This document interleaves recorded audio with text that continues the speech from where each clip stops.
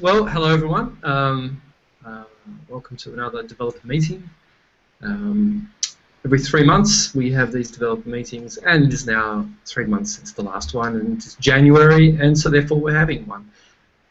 We've got a number of people here to talk. We've got an agenda which is on the Moodle docs page.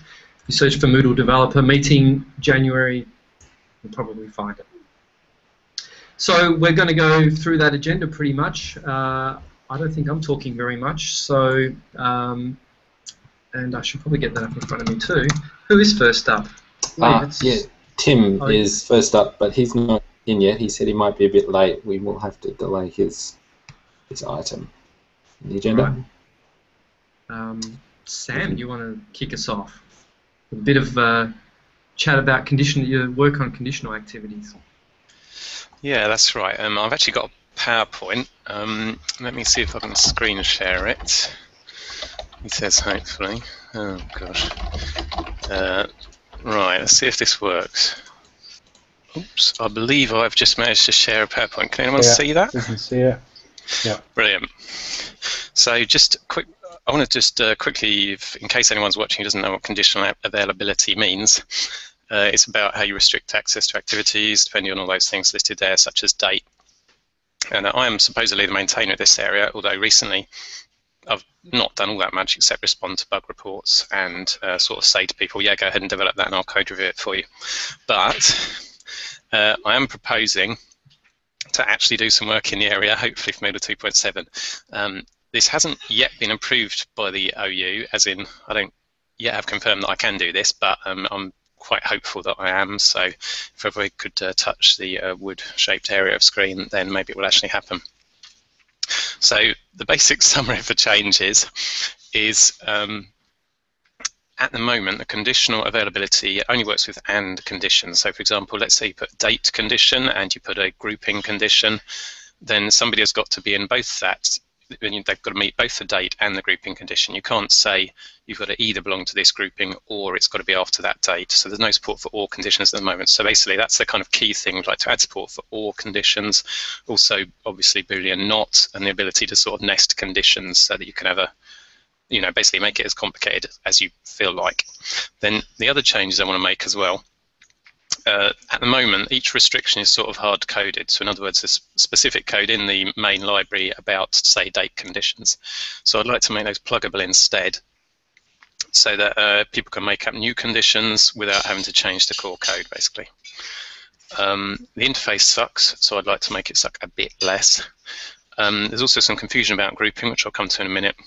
And in the process of doing this, I think we can reduce some database tables, get rid of some fields, and it should be possible to do all this and keep it 100% backward compatible so that it just updates from your Moodle 2.6 to 2.7 or whatever release this goes in without any difference in behavior. The thing I mentioned about groupings is a bit of a niche area, so some people might not be aware of it, but basically groupings currently are used for two things. So one is if you've got a grouped activity, like say a forum, you can select which list of groups to use. So that could be that you've got different types of groups. So for example, you might have tutor groups, and you might have groups to do with people in different areas or different countries. And for certain forums, you want to split them in country, and for certain ones, you want to split them in tutor groups. So that's one use of groupings. And then the other use is to restrict access to an activity, for which you have to use this.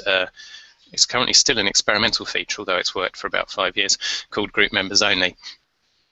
And there's sort of a slight issue of the way these works, which is that the grouping option is in the groups section, which totally makes sense for the first for the list of groups for groups activity, but it doesn't make so much sense for restricting access, where you'd expect it probably to be in the restrict access section. So basically I'm proposing to sort of do that, get rid of group members only, and sort of automatically convert all of the existing things where you've got a grouping set to sort of add a standard restrict access thing on grouping.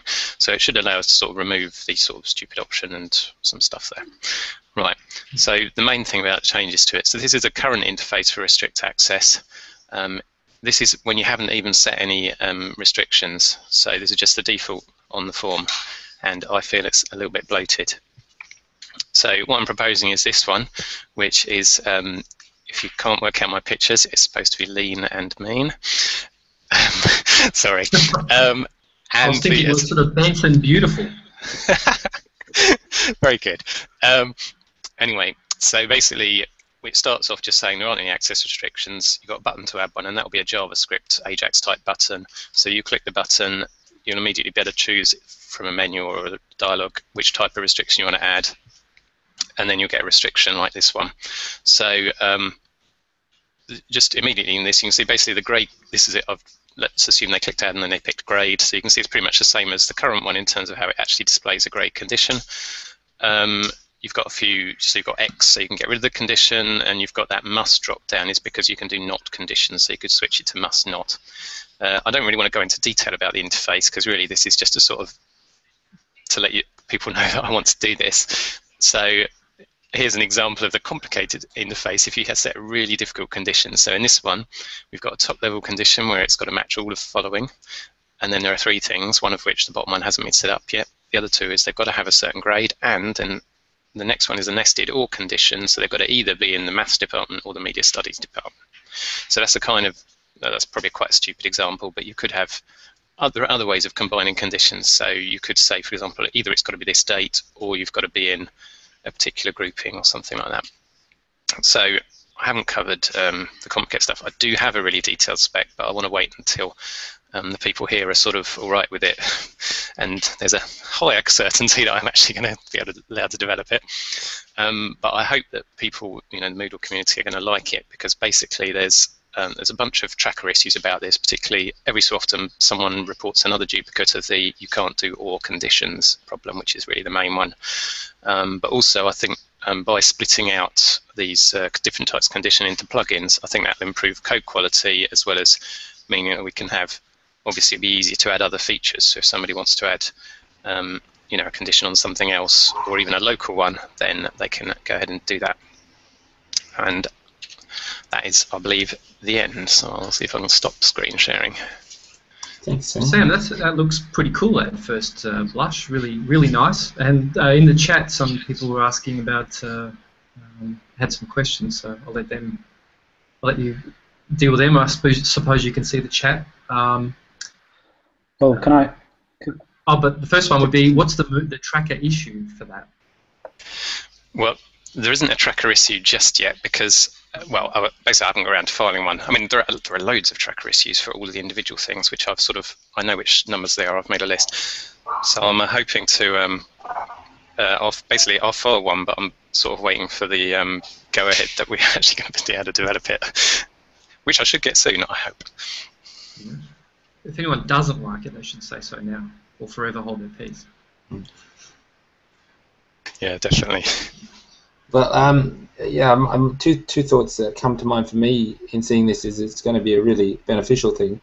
Tota currently relies on conditional things to achieve its sort of outcomes completion, and we've been looking at that recently as well at Moodle HQ.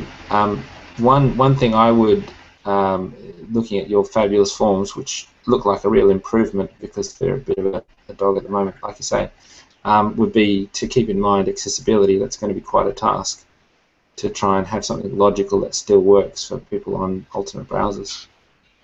Yeah, just to say on that, I have thought about accessibility, and there's a brief mention of it in my spec, so I'm going to hopefully do it. But this is going to be, I think I'm correct in thinking that we don't need to make a non-JavaScript version, so as long as it's accessible, it can still rely on JavaScript in 2.7. Is that correct? That is correct. Yep. Yeah, that's great. But you need to check also now on two base themes to make sure it's looks on standard still and new clean Bootstrap base, so it can be responsive. Yeah. Yep. I was just wondering if if there's parallels with the plugins that we've got for badges, for awarding badges, and actually I was just about to log into Moodle to remind myself of what the criteria you can add to open badges. I mean, yeah, like I think there might be some similarities between the two. Yeah, it might be. Tim just wrote on the chat that I thought badges used conditional activities, and that might be the case. And I don't actually know either. I'll have a look at it, but there are some sort of specific requirements. Basically, this stuff has to be quite high performance because it tends to run on every single page because it is used for navigation blocks. So I don't, well, depend if there is existing stuff, it would depend on how sort of quick it is and stuff like that. But also, obviously, I need to be able to reproduce exactly what the current system does before we add bits. So I don't know, but I'll have a look at the badges stuff. Thanks. All right, thanks, Sam. One thing I thought we could do before we move on to the next item, and Tim is here now, so he can sort of take over from me in a second. But I'd like to ask everybody who's listening or watching this, and who's in the developer chat, to please say hi. And this will probably take a couple of minutes, but we won't pause while that's happening. But just a bit of a roll call if everyone wants to say hello there, and maybe where they're from. And then while that's happening, I'll hand over to Tim.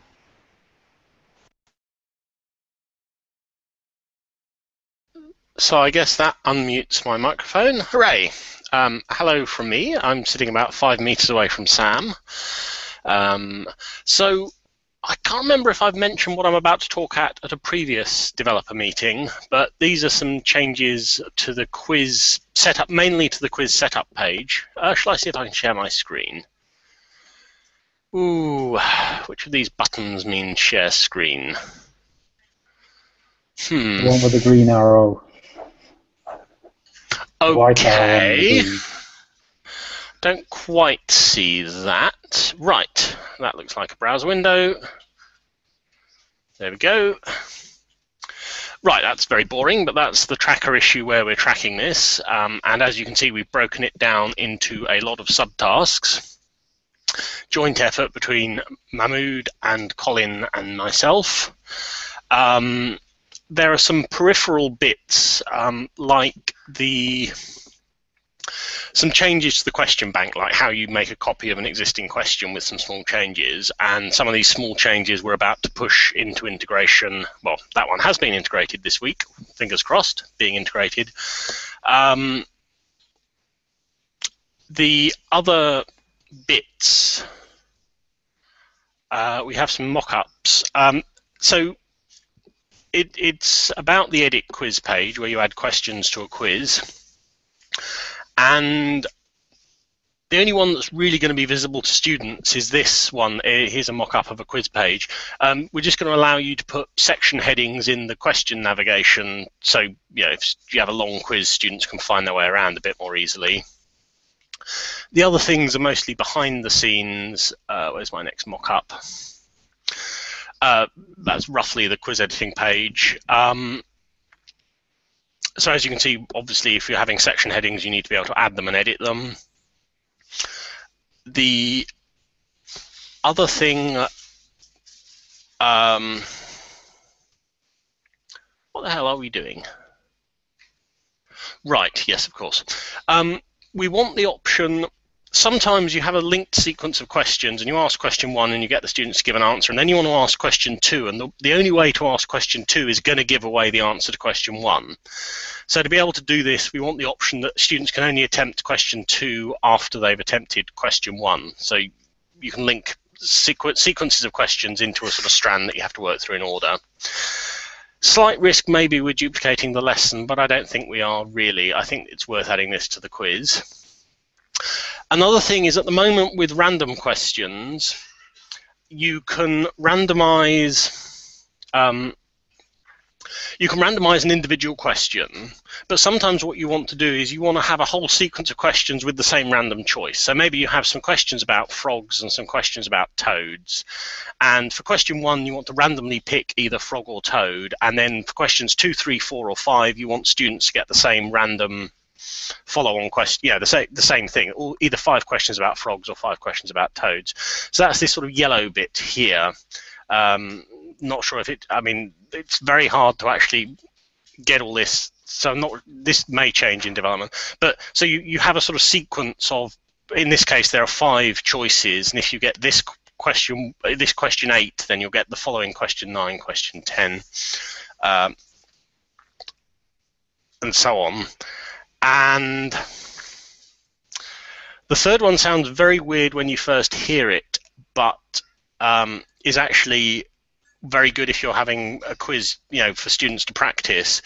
You have the option that in a practice quiz, if the student's done a question and got it wrong, they can just immediately say, well, give me another go at this question. And when the question has random variance, say a calculated question, when they have another go at another question, another question, give me another question too, I want to try again, it picks another random variant. So where you have a quiz designed to let students practice, at the moment, if they want to have another go at question 2, they have to finish the entire quiz attempt, start a whole new quiz attempt, and that's not what we want. It sounds really weird, but we've had this feature in another assessment system for some years, and it's really useful when you want to use it. So basically, we have this quiz edit page that's already very complicated. We're adding even more stuff into it, and so as well as just sticking this new stuff in, we're also kind of hopefully starting from scratch on this page and building something that overall is easier to use while adding these new features. So we're also thinking about usability as we do this. And we're obviously trying to steal a lot from the way you edit the course page, because building a course as a sequence of activities and a quiz as a sequence of questions, there are some similarities. So let's try and give users familiar idioms, and the changes in the course page in Moodle 2.6 are pretty good. So that's kind of, other things being equal, we want it to work like the course page. I hope that makes sense. So I say there's the tracker issue. Shall I put that in the text chat, assuming no one else has? And there's a related forum thread from quite a long time ago where we talked about the ideas. That's linked from the tracker issue, and the tracker issue has lots of UI mockups and lots of linked issues in an epic. So hopefully that gives people enough information about what's going on. Our current work in progress is a real building site, so we weren't brave enough to actually show it because it's not very helpful yet. But that was actually a question I had with prototype.moodle.org or .net or whatever it is. Would we be able to put our stuff there when we have something ready to show? Is that available to people outside HQ if they're proposing something for core? I hope we can. Yeah, I mean, right now it'd be for trusted people for sure. Yeah. No problem. It's only sort of a temporary site right now. The plan is to make it something where it can we can securely open up new sites without. At the moment, kind of everything's sort of in the same place. So. But sure, that's no problem. I would hope eventually that once a developer has a branch in Git, you can sort of spin up a prototype site from that quite easily and let people try it. That would be where we are aiming at. Yeah. We're in the process of rewiring all of our systems with LDAP, all LDAP controlled, so we can do some cool things there. But that's cool. So there's one question in the text chat from Tomek. The dependency is defined within a particular quiz, and we've decided, thinking about the user interface, you'll only be able to let, say, question 2 depend on question 1. You could imagine a theoretical thing where to answer question 10 you have to have answered questions 3, 7, and 9. But we decided that would be crazy. You can sort of put a link from one question to the next, and that's within this quiz. So I hope that makes sense to people. Actually, I've got a question, Tim. I was pleased to hear you say you're working on usability, and something I hear a bit is the quiz can be a bit daunting, and one of the examples is something like the close question type, which still requires people to type quite arcane things to do that question. Is there any work either from you guys or the community in making nice GUIs for that stuff?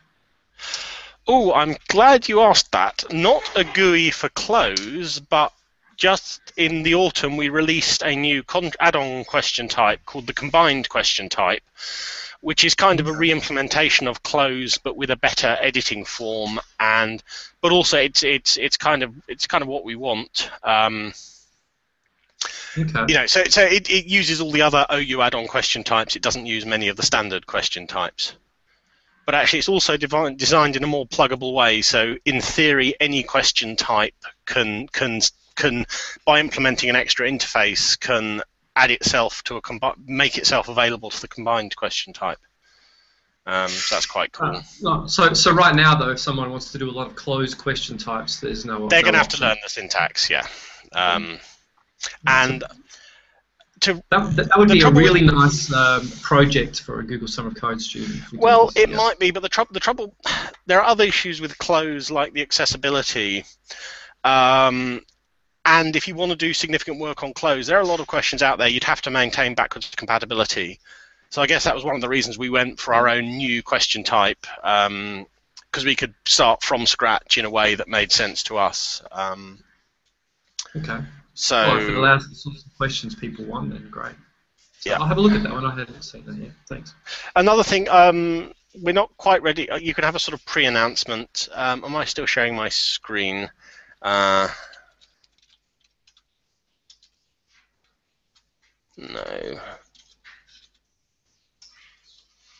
Oh. No, I can't think of the URL off the top of my head. Oh, yes, I can. That'll do, maybe.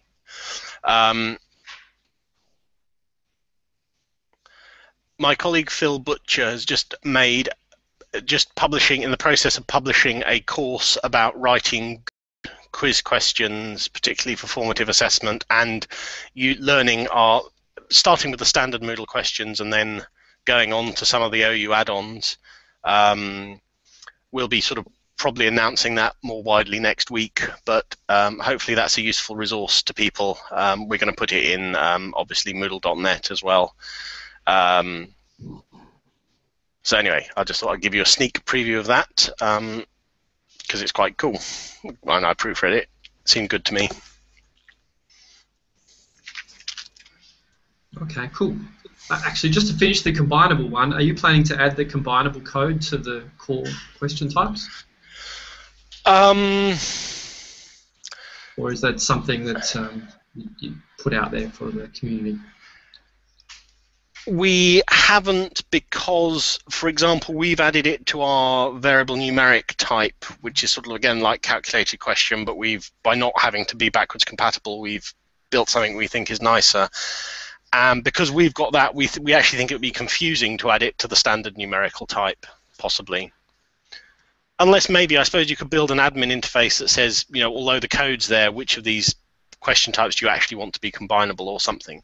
So basically, to optimize the interface, we've only added it to the minimum set of question types that gives us the functionality we want. But you know, it's a public API. If someone else wants to implement it for other question types, they can.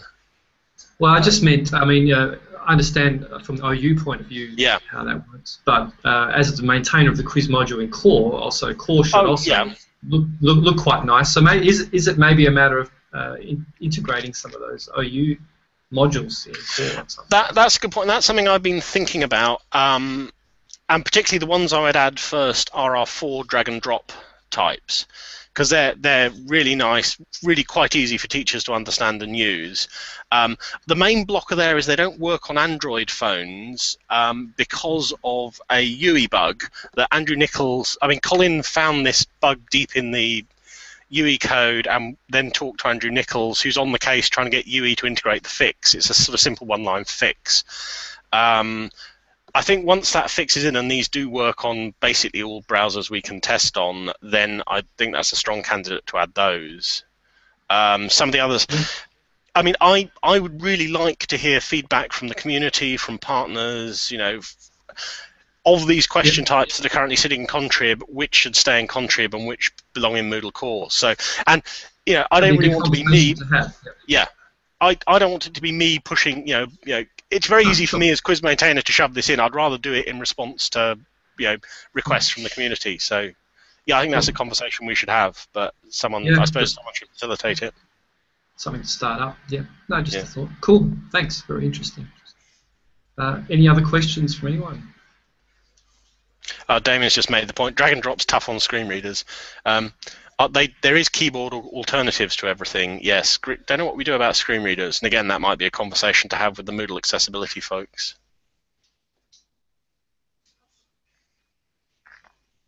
Towards the lesson activity.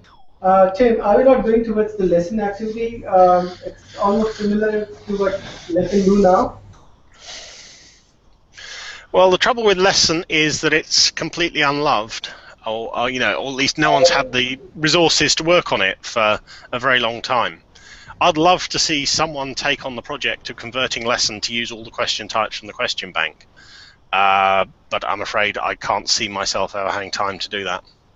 Well, I'm just wondering if we go with this solution, there's no need of lesson to be there anymore, and it can retire, because it basically do after this patch or after this enhancement, everything is going to be similar to what lesson do, and quiz is more powerful than what lesson is right now.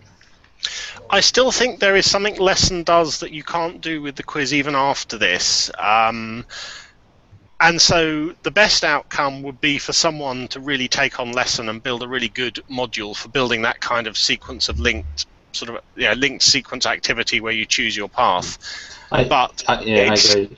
I can't, it's clearly never going to happen. So maybe it's only ever going to happen in Contrib or something. Well, we have discussed it a bit. Yeah.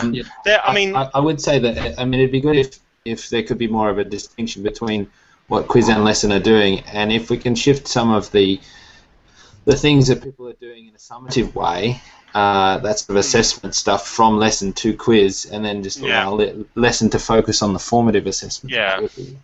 Anyway, over the years it's become easier to use questions elsewhere, and it's even documented. I just put the link in the chat. If someone wanted to convert the lesson to use standard question types from the question bank, it shouldn't be too hard. And last summer we had a Google Summer of Code student who built built the question practice activity using the question bank. It's quite doable. Well, and the bigger question for lesson is the UI needs overhaul. Exactly. We can all imagine a flowchart type thing where you draw lines between. Yeah, absolutely. If only it'd be a 1-year project for someone. For the right developer, it'd be really cool. But it's a huge commitment. Anyway, if someone out there wants to step up to that, you're very welcome. And in the meantime, I'll just keep working on increasing funding to that outer onion ring. Okay, well, shall I stop screen sharing if I can? What's the magic? Oh, I've done it. Right, that was easy. Okay, thanks. Good. Well, next up on the list, we've got Moodle 2.7 progress. We have a bunch of people talking about different things. First up, and we already mentioned a little bit, but I suppose you've mostly all seen the prototype.moodle.net, which is not a major thing, but it is, I think, a good step forward. I'll just put it up on the screen.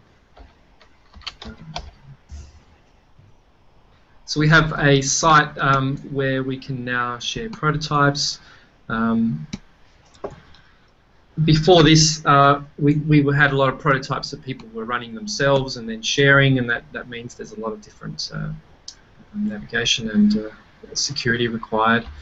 But we've had some very good feedback actually on the ones that are already out there, and that's definitely informing the kinds of our thinking on different things. So there's one on navigation in the clean bootstrap-based theme, where actually we were talking about some of the difficulties with the navigation block. Now, those of you who've been here for a while remember that the navigation block was originally invented as a way to bring all the little pieces of navigation back into one place.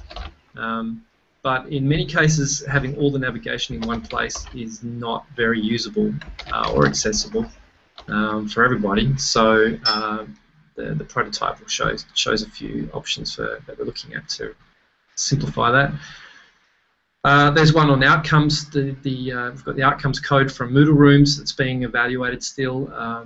The key things with outcomes is that it needs to integrate with assessment, and it also needs to eventually integrate with higher level things such as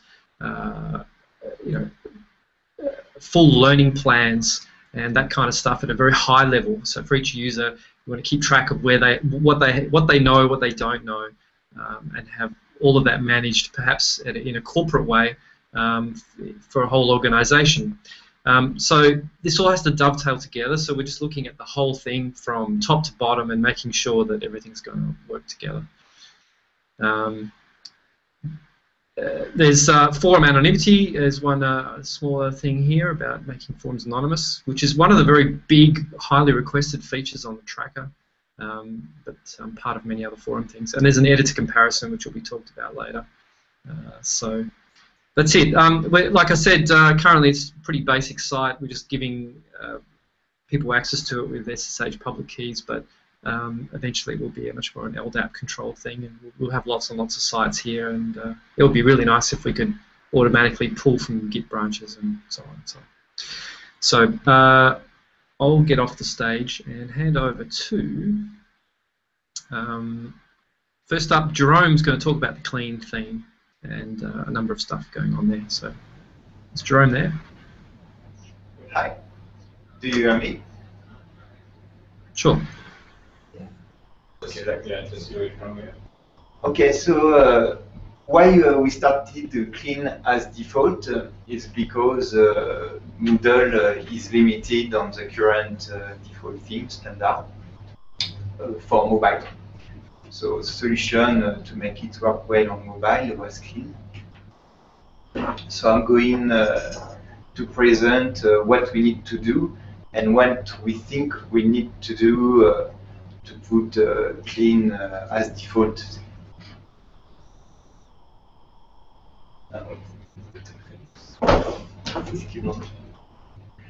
So first we need to resolve all the bugs that are related to clean, and we already started, and we've got about 30 more to go. Then there is a question that should we hide the standard theme on French install, or should we move some theme into a Moodle.org plugin repository? So I invite you to go on issue. Yeah, that is linked. I will pass the link into the chat for it, so you can click on the link. So you got access to the presentation. Then it was suggested we should also add some customization settings into the UI to set stuff for clean, so like a logo or colors, background colors, and links colors, and all that. We conclude that we will need to compile less in PHP. And if we can do that, we can use less in plugins. We thought as well if we should migrate to Bootstrap 3. So if it looks like a good idea, we thought that it would not be possible for 2.7. It would be a bit short time. So maybe we will implement some issues that will accelerate the transition to Bootstrap 3 later, but we don't think it's going to be possible for 2.7. So we thought as well about implementing a new navigation system, which is in a prototype. You can have a look. And we thought as well that we need to have clean, user-friendly for mobile 100%. So the main things that we need to do, it's Blocks Gradebook Editor. We talk about the element library. If you were at the Hackfest, we already talked about this element library. It was done by Totera. So it's a great tool for theme developer.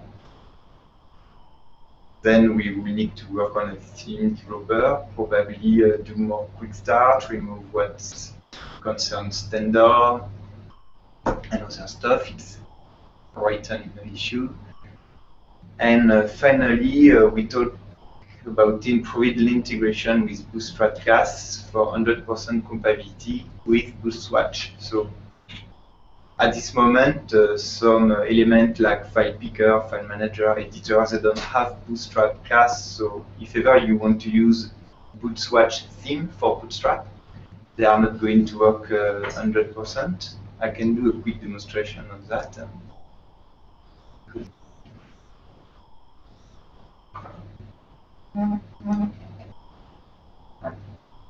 So here we are on a prototype site, and we are in administration apparent theme and easy. It's a theme created by Fred.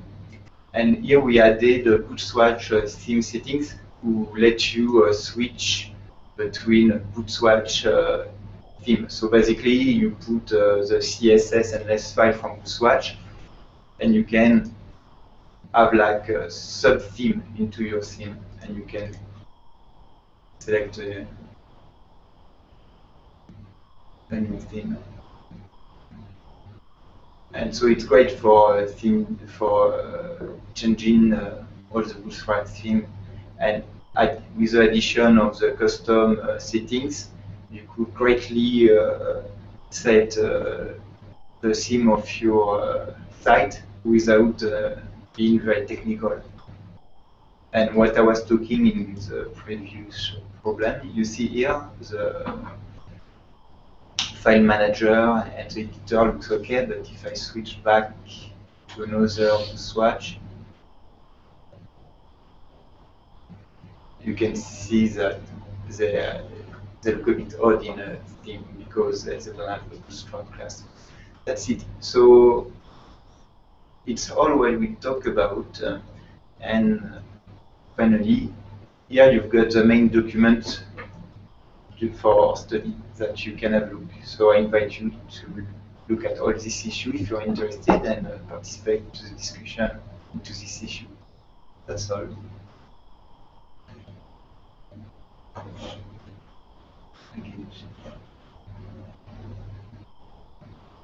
So I give you back the.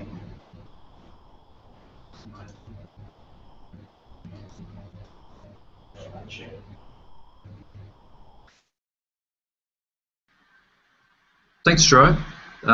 Well, you guys must just keep on going right through. I don't. But that's. There's a question actually in chat.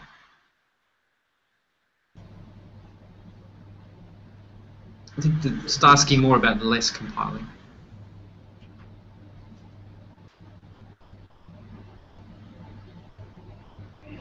We all have our own scripts for fixing the Bootstrap when we do merges and cherry picks, especially in integration. But yeah, it is a pain. Okay, well, I guess we'll keep going because if we wait for the lag, we're going to have massive 4-minute, 5-minute gaps in between. So, Damien, editors.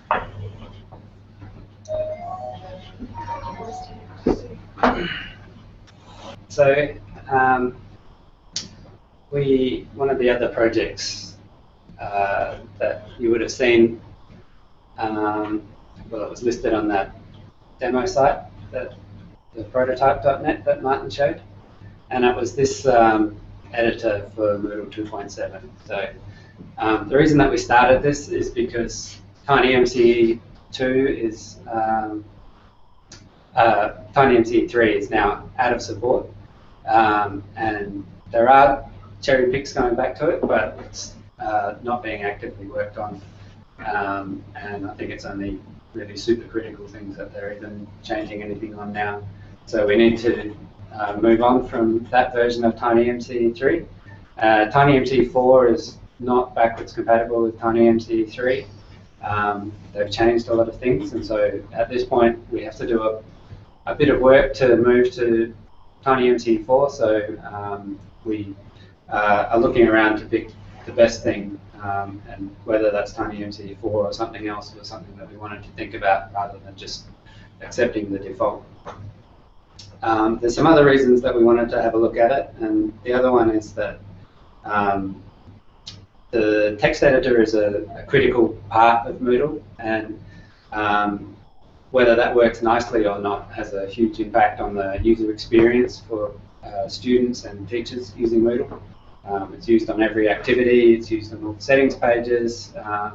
If the text editor is not nice to use, then that affects everything about Moodle. So it really is important. Some of the other things that we looked at early on was basically we have to choose something that's got a license that's compatible with Moodle, so GPL or compatible.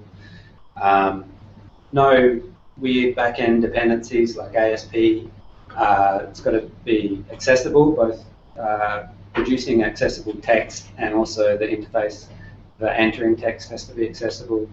It's got to have active support, and it's got to match our list of supported browsers. So we looked at a whole bunch of different editors, and based on just those very simple critical requirements, we chopped a lot of them out very quickly.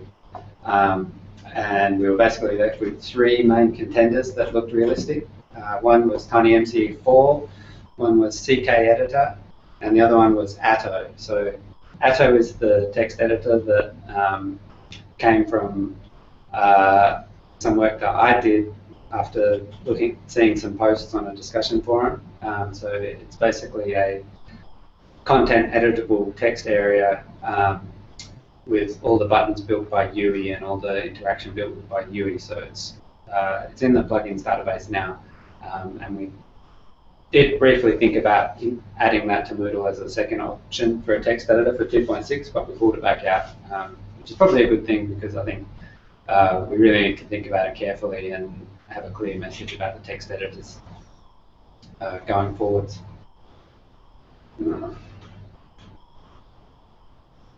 Sorry, I can't use a Mac very long. So what we did is we got those 3 text editors and we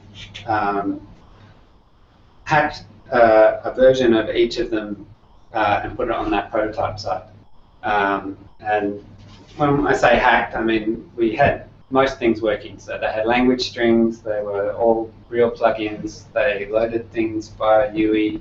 The only kind of hacks were bits that were just going to take a lot of work for us to finish off. So we just left them as they were and noted it as this is going to be something we have to do later if we choose this text editor. And we tried to get them all sort of about on the same standing in terms of integration with Moodle. So we set that up, and then we invited people to test them all out and fill out a survey. It was interesting when we look at the results of the survey. We had about 40-odd people fill out the survey, and a lot of those would have been developers. So that means that there would have been some I guess teachers who were testing it, probably not many, mostly, I'd say almost all of them would have been developers, so it's kind of a slightly skewed population. But the developers have good opinions as well. The result that came out of it was that there was no clear winner. They were all about equal. Some were slightly better in some areas, but on a whole, there was nothing that stood out as this one is a definite no, this one is a definite yes based on the survey data. We did get a lot of good feedback about things that annoyed people about all the different editors, so whichever one we pick, we've got that list of things that we can work on to improve them before we release the first version. The other thing that came out is that there was a lot of discussion and a lot of people commenting on the maths features of text editor. So in TinyMCE3 we have DragMath, which is a Java applet, which while the people like the interface of it, but the fact that it's a Java applet is getting more and more of a problem because you keep getting all these security warnings and there's nothing that you can do about them. And even if you have a science certificate, you still get security warnings. And the fact that people have to have Java installed is a security hole in the first place. And it would be nice to replace that with a JavaScript version of something. But people do like the user interface of the DragMath editor, so we can build something new no matter what editor we choose, something JavaScript based that basically does the same thing. So there's one half of that is the actual editor that you use for maths equations, and the other half is how you render them. So there's the LaTeX plugin. As part of this work, I wrote a MathJax plugin. I know people were already using MathJax via the adding custom code to the header of each page, which is another option that they can do now. I found the MathJax library itself to be really good, so we could possibly look at integrating MathJax as a standard way of displaying these equations, but the display of the equations is separate from the editor that we use to create them, and that's separate from the text editor in Moodle. So there's sort of three separate things that we need to consider out of this. But I do like the look of MathJax, and some people in the community have done some work, like Daniel, I can't remember his last name, wrote a version, wrote an equation editor that's gives you a library of things that you can add, similar to what DragMath does, but it's all JavaScript based. And he wrote one of those for TinyMC3 and one for Atto, but we could do that for whatever text editor we choose. It's going to be something that we have to do as part of the follow-up. So the only other thing that, well, the other thing that's important is the technical side of it. So when we did all these prototypes, we found out how much hacking we had to do to integrate each one of them. And CK Editor and Atto were both fine, but TinyMC4 was a huge amount of work to even get it working. And the language string integration is just horrible.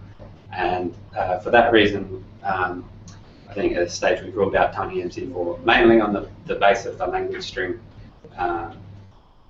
integration that was required.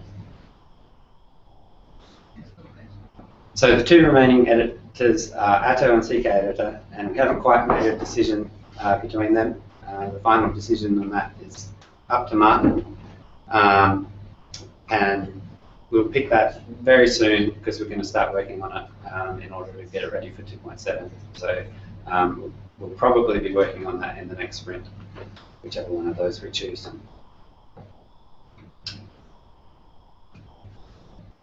Now, I can't see the chat, but there's probably lots of questions, or maybe a couple.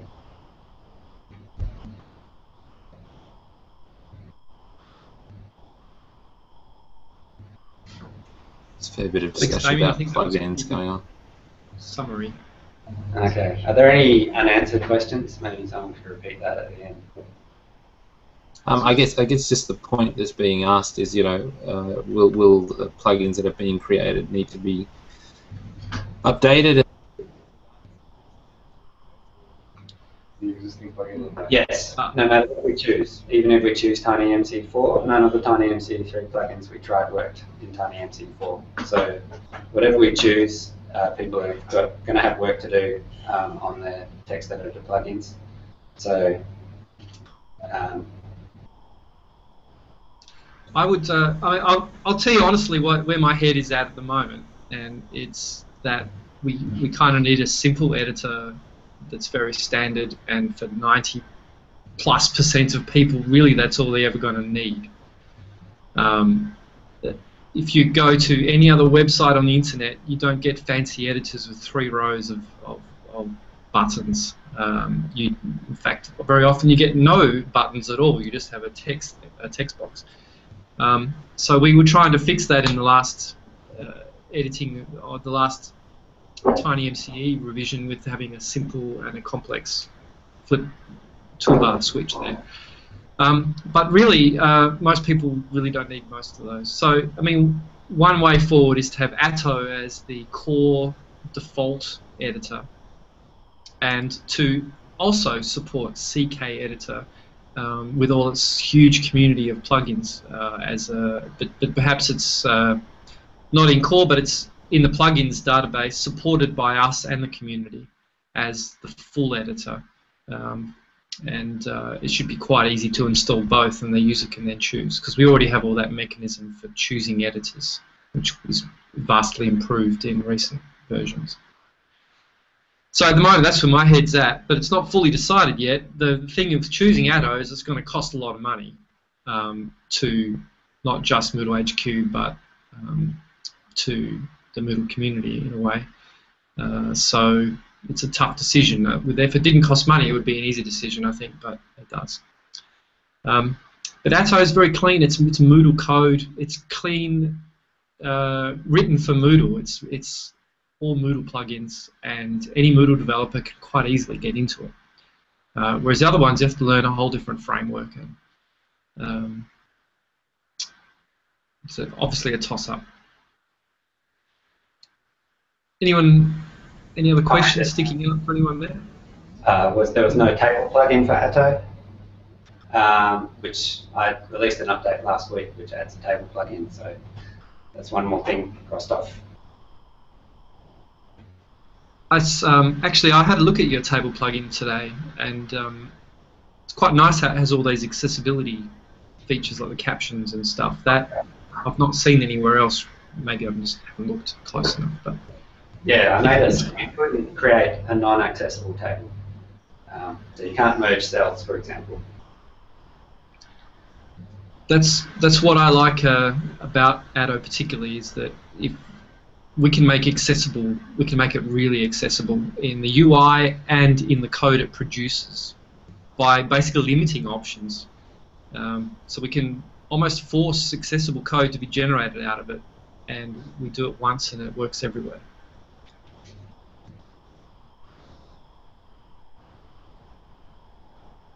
And I don't think CK Editor has quite that same focus. I know they've done a lot of work on accessibility, but I'm not sure that's happening in the code it's producing. It's mostly in the UI.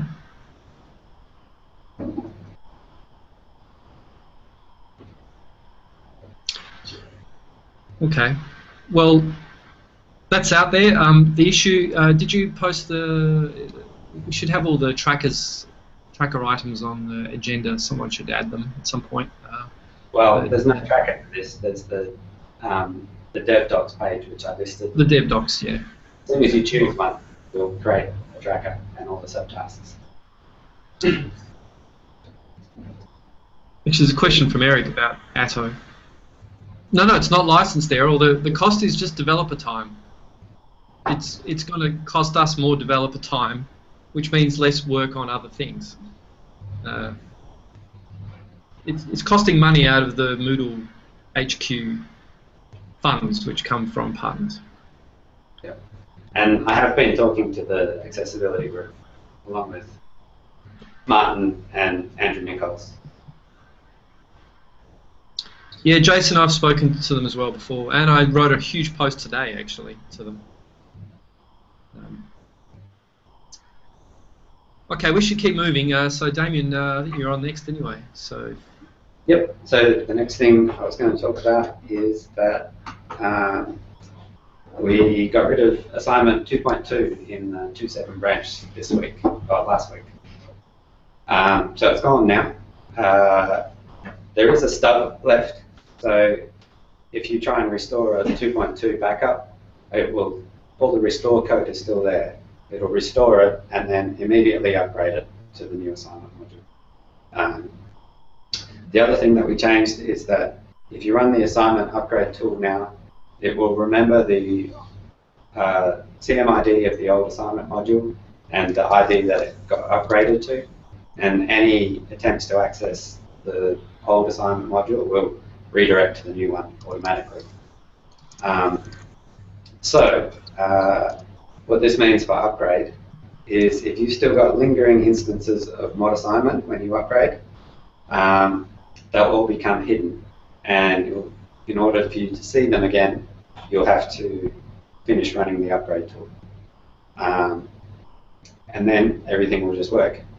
The only exception to that is if you've got an old 2.2 assignment module, custom subtype, that hasn't been converted to the new one yet.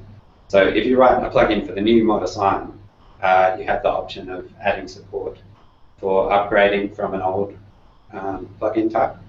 So if there's no candidate for you to upgrade to, you still have the option for running the old mod assignment in 2.7, but you'll have to basically replace the whole mod assignment folder with the one from 2.6 as part of your upgrade. And that will go in the plugins DB as the old assignment module in case anybody wants to get the code for it. But we won't be, we'll be maintaining it on the 2.6 branch, but not on the 2.7.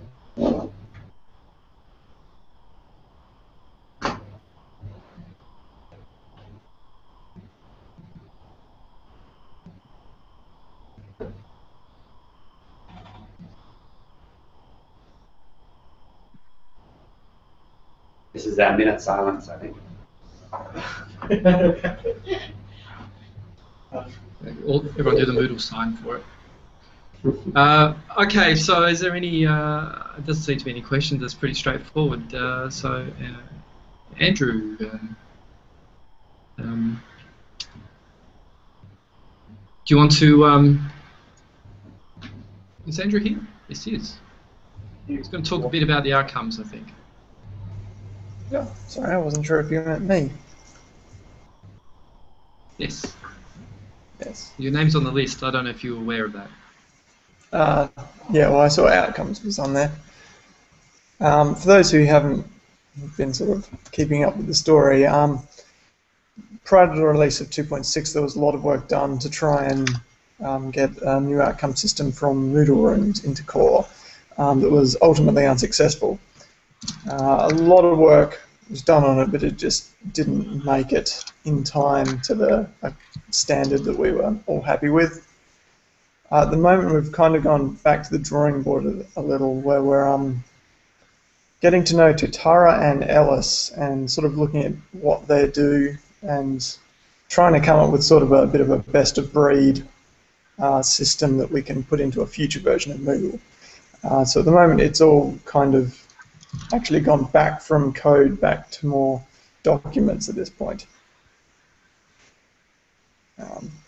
Yes, I'm not sure. Is there anything specific you want me to talk about, Martin? No, that's it. That's pretty much what I already said also. Yeah, that's really it. I didn't put it on the agenda, but it is something we're working on, so worth mentioning. Yeah, I think probably in the next couple of days I'll produce a document with what's come out of our discussions, what I think is probably worth us adopting from these different systems we're looking at, and then we can all have a bit of a discussion about how right I am or wrong I am, and try and come up with, then break that down into tracker items and start writing some actual code. Cool. Thanks, Andrew. Keep on moving to the logging stuff, which is a rather large topic. Raj, in the backend team. I'm just representing logging on behalf of the backend team, what we have done in 2.6 and now. As you all know, we have a couple of issues with the backing previously. I'm just going to share the logging specs now. There you go. As you all know, we started this work back in 2.6 because we wanted some consistent behavior and good, rich information for logs and do analysis over it so it can be used and fed in different systems.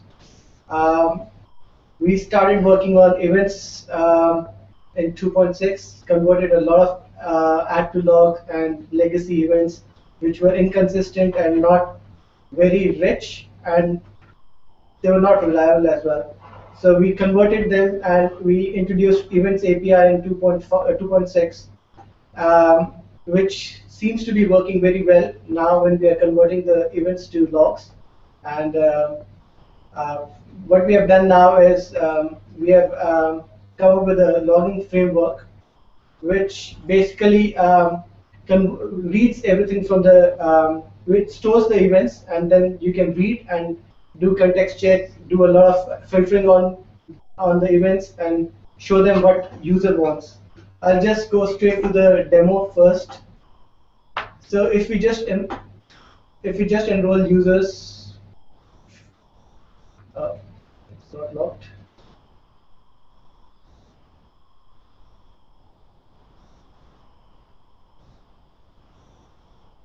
So this is logging site. It automatically gets updated with what we are doing. We have the context where exactly the event has happened, what event is happening, and who did it. At the same time, we have more information about if you're logged in as someone else, or what level of information is retained. We have all that information in the events, which is visible here.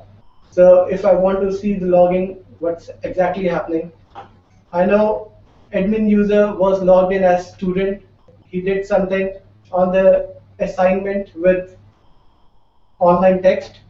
And if you want more information, it's there in the event and it can be manipulated. We have more filtering levels now. We can filter the logs with the basis of educational level, which we never had previously. So now events can be grouped together in certain educational levels, which people can take advantage of later. We can have more of actions which are verbs defined in the event system. So we have different events verbs, and they are strongly guided by the documentation in logging events. So we know what kind of events can happen. We can group them together, and with this information, we can actually go further and put this information in the LRS, which can later be harnessed, and statistics can be gained out of it. So this is what we have done till now. I'll just look at the dev chat and see what's going on there.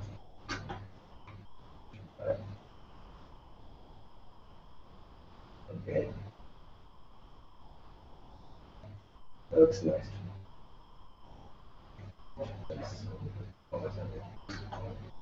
Well, the performance will always be an issue with the number of events being captured at this point, and we have to feed and store that information. But with the new event system, we have the functionality to push it to the external database or any other system external to Moodle, and then sharp it and do whatever we want to do to the external database, which will be faster. One thing I'd like to add that better just wrote an issue about buffering of records. So instead of doing like 10 inserts for one page, it would be buffered, and in the end it would do just one single insert if you're using the new standard database for this standard store for the plugins. Yeah. So it will just all the events and do it. With the current system, what we have is we can write whatever store we want to write and divert all the information of events to that. So we don't have to worry about where the event is going. So yes, you can put it to file or wherever, but it's going to be slow.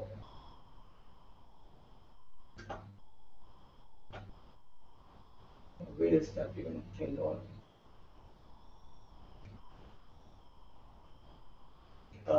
I'm just looking at the logging docs here. Where is that?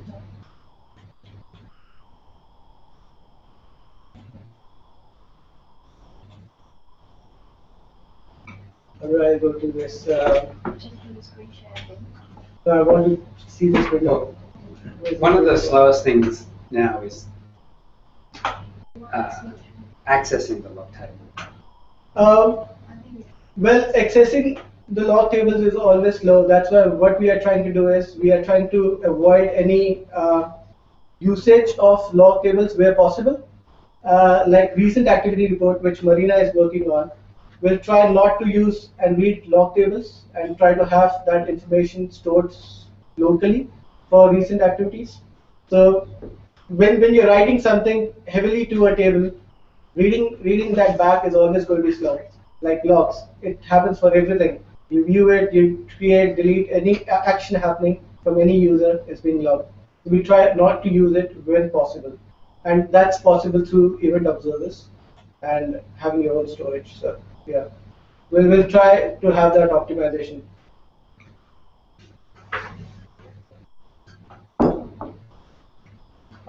Yes, Sam, if you don't have anything joined to log table, you can always disable it, or I'll suggest create your own plugin and push that information somewhere so it can be reused, harnessed. Yeah, and I'm just trying to get my window back so I can show you the plugins, which, oh, it's not here. I don't know where it's gone. Open a new tab and start a new sprint share. Just It states it's. no, it's Chrome. Is it Chrome?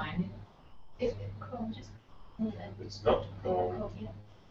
Oh yeah, I got it back. So we have these, and we have the plugins. It's logging is just next to plugins, where you can disable, enable, manage your own stuff, add things to it. So you can define whether you want standard plugin, standard logs, legacy logs, external database, file, or even LRS. Some custom LRS can be used where you can push this data to something which is going to be faster. And with the current event structure which we have implemented, it seems to be very promising, because converting a standard log or legacy log from the old one to the new took hardly a day's time. So it's really promising the way event structure has come up and the data we have now. I think that's enough from us. Anyone else? Do you want to add something? No. That's all from the logging team. If you have any questions, feel free to put it in the dev chat. I'll pass that back to Martin.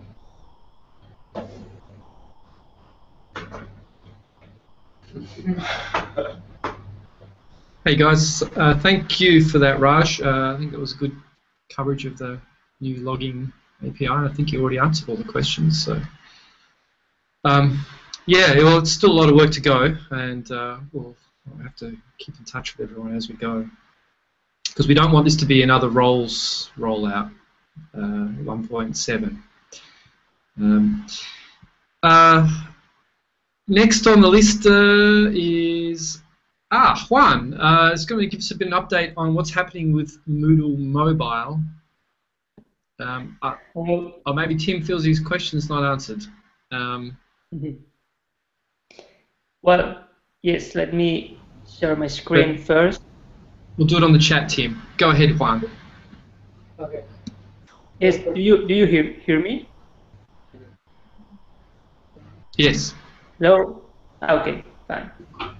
So first, I'm going to share my screen.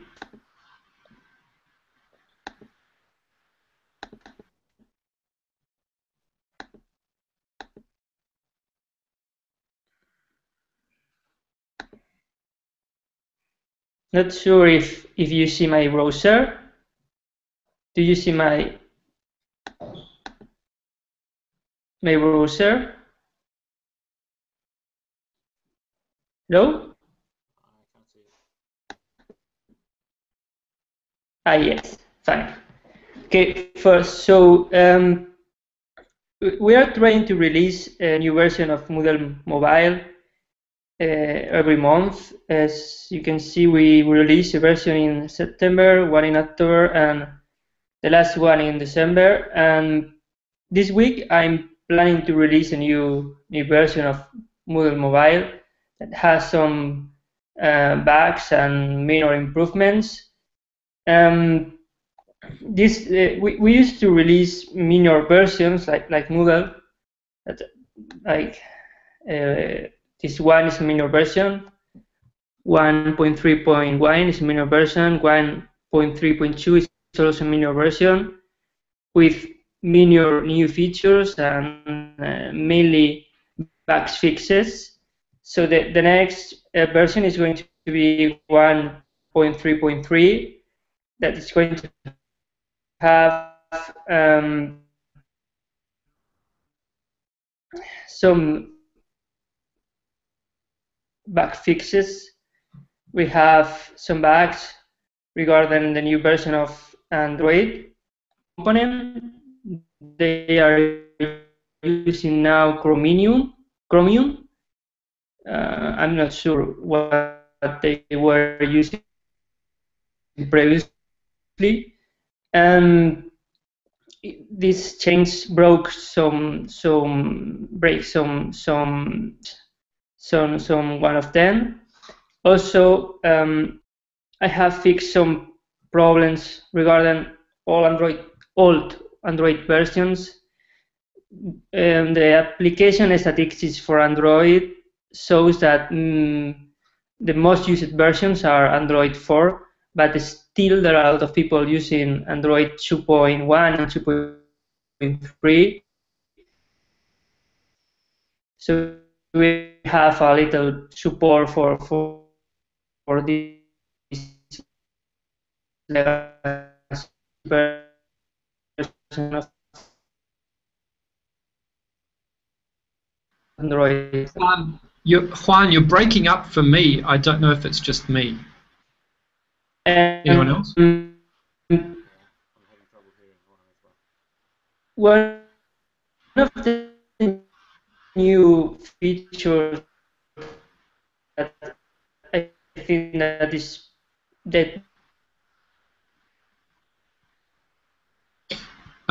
Juan, we can't hear you. Your voice has just disappeared almost to nothing.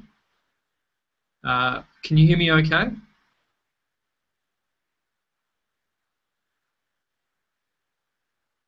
You sort of degenerated into a nice art piece. It might be worth reconnecting, perhaps.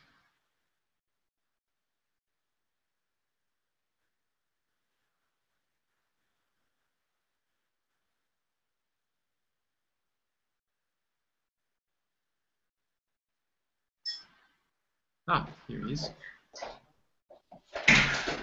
Juan, try talking. Yes. Did you? Do you much hear better. me now? Carry on. Yes, that's great. Carry on. Sorry. You have to share your screen again. That's all. Okay. Well, yes. A quick summary. I was talking that we are planning to release a new version of Moodle Mobile every month, and the next version is going to be released in a couple of days. It has some bug fixes, and also it has a new function that makes that can make the application works in desktop, in Windows and Mac or Linux, using an application that is called Node WebKit. And I'm going to show you how this works. So it's just, as you can see, it's like a desktop application. You open, and it opens the application in. So and you can browse, for example, the course contents, and you can download a file like a PDF. And once the file is downloaded, you can open it using the native application in in your computer, so you can watch. And also you can use the audio, camera, and photo albums functionalities, so you can browse your files and upload an image to Moodle easily. So this may be interesting for people that wants to run Moodle in desktop and also offline, because you can disconnect and the application is going to still working. You are going to be able to view the documents you previously downloaded. And I think that this may be interesting for some institutions with limited connection, internet connection. We are focusing now in working in the push notification system, so we can receive push notifications from Moodle. We have installed an iNotify instance that is like the software that is going to connect a Moodle instance with our mobile device, and this is installed here in message.moodle.net, and it's running okay. And I'm developing the plugin. It's a local plugin.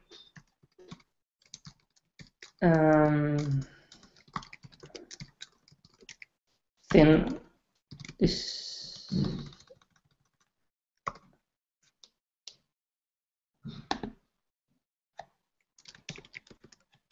one.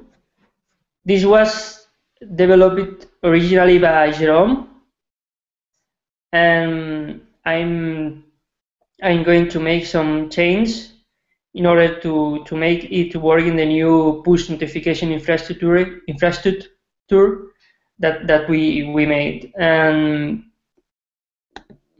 well, I think that's all. If you have any question, I'm not sure if you hear me well.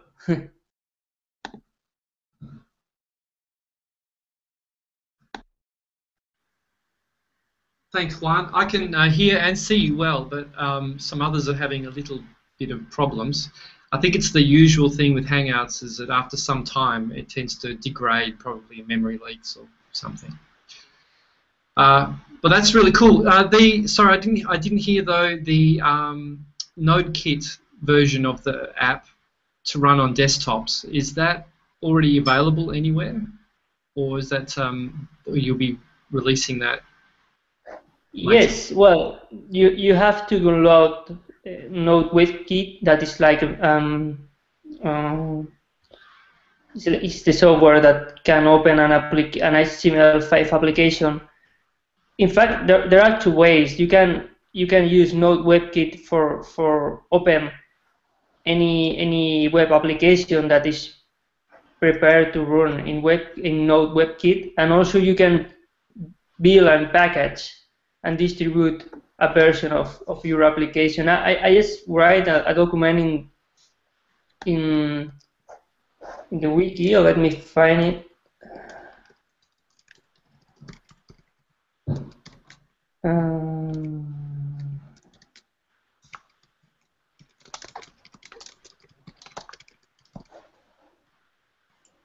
That's cool. It'll be maybe nice to package it up in a download. Yes, let me find the document. 1 second.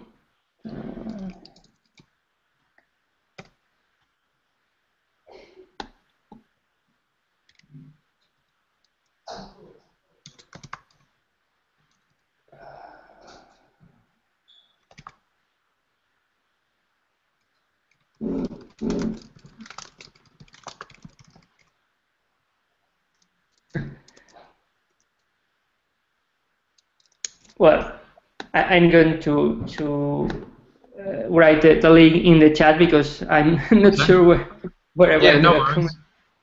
Actually, if you get a moment to put it on the agenda, actually, of the developer meeting, that'd be great. Okay.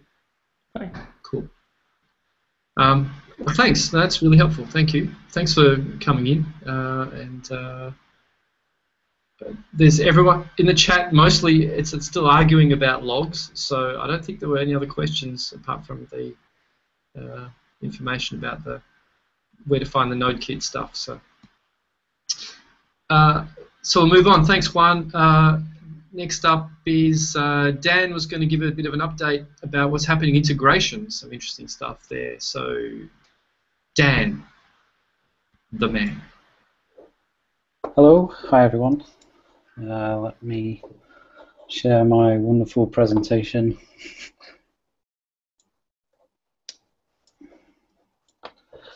Get my links up. I'm just going to paste all the links for what I'm talking about into the chat now, so you can follow along later.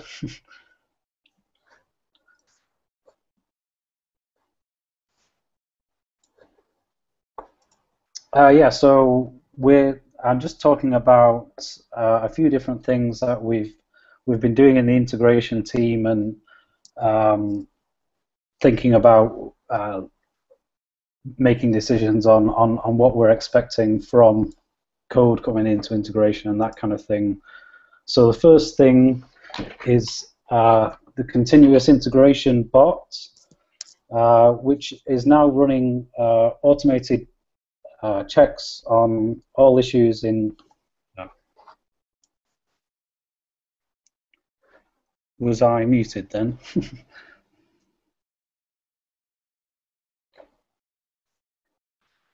Actually, I got kicked myself, so I don't know what happened. Oh, right, okay. I thought the noise was someone unmuting me, and I've just been talking away on my own without anyone hearing. Everyone else seems to hear. You're good. Keep going. Sorry about that. Yeah, where was I? So the continuous integration bot is something that we've been working on for a while, probably a couple of years now, and always wanting to get it working. I've only just recently started it. So basically the idea of this is to run automated tests on your code submitted for integration before the integrators get to do it. So it's the bot side of it. So it tries to merge your changes, and then it will run the code checker and the PHP docs checker, the same ones that we have are linked off the coding style document, and will report problems if any are discovered as part of your merged changes, as part of your branch. And we're doing that on 3 different states. So if an issue is waiting for integration, it will get the CI bot will run those checks. If it's waiting for peer review, it will also run on that. And there's also a special syntax. You can put in on your issue the label CI me, which I put as point number 2.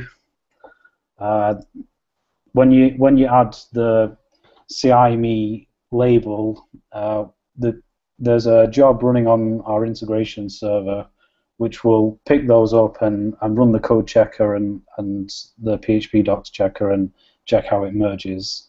One of the advantages of this over running the code checker on your own is that it will only report differences found in the diff of your changes. So if you're modifying libmoodlelib, it's got hundreds of coding style violations, or maybe that was one that was cleaned up recently, but most of the library files we're only slowly getting there. So the idea is you only see the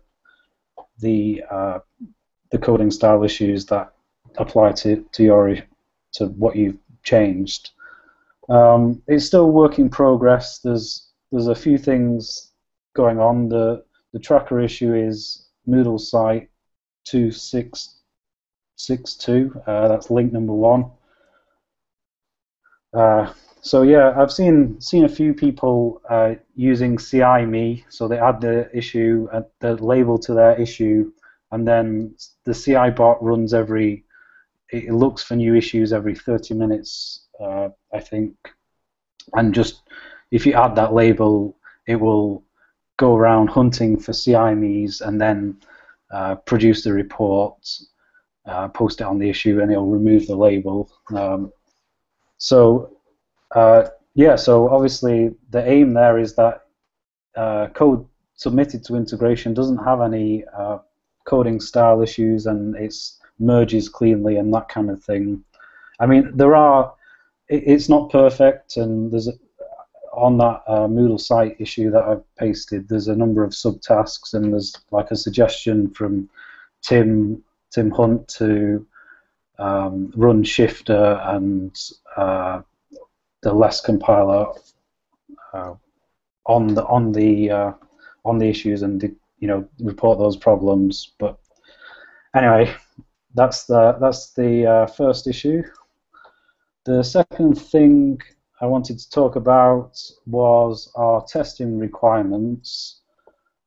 So hopefully you know that Moodle now comes with 2 different testing suites. We've got the PHP unit tests and the BHAT acceptance tests, which use Selenium to run UI tests on it. And we've got about 300 BHAT scenarios and 10,000 steps at the moment, and about 2,500 PHP unit tests and about 45,000 assertions.